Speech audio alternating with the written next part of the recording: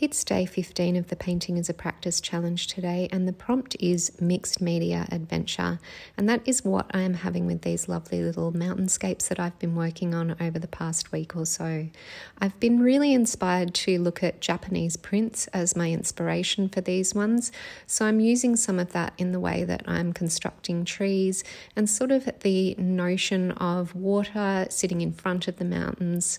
And I'm having a lovely time just investigating how all the different mixed media goes on my linen and my timber board. I've been using acrylic paint today, Caran D'Ache water-soluble wax pastels, and also Inktense pencils. And I'm really pleased with where these have ended up. I hope you're having a beautiful day, and I can't wait to continue with these tomorrow.